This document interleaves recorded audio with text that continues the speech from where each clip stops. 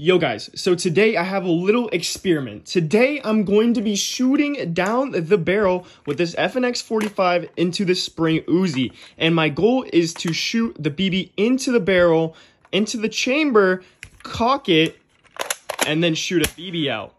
For the experiment's sake, I have no BBs in the mag or in the chamber. Alright, let's see if we can do this effectively. Gonna line them up. And, Okay. I think it's in there. Unless it came back into the other barrel.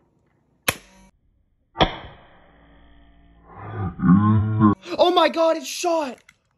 Look! It worked! For that, you guys have to like and subscribe.